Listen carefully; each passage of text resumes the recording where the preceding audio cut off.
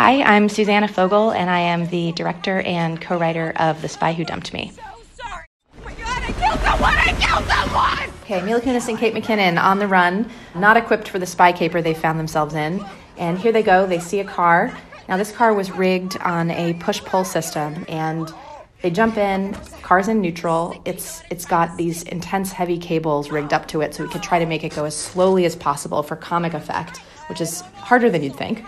And especially hard was having it go slowly enough that people could walk alongside it, and yet with enough impact that it could knock over this magazine rack, which we found it really couldn't. So we had to attach a separate cable to that rack and have the sort of opposing push-pull, pulley, elaborate system, all of which went into the making of this extremely short, low-octane scene.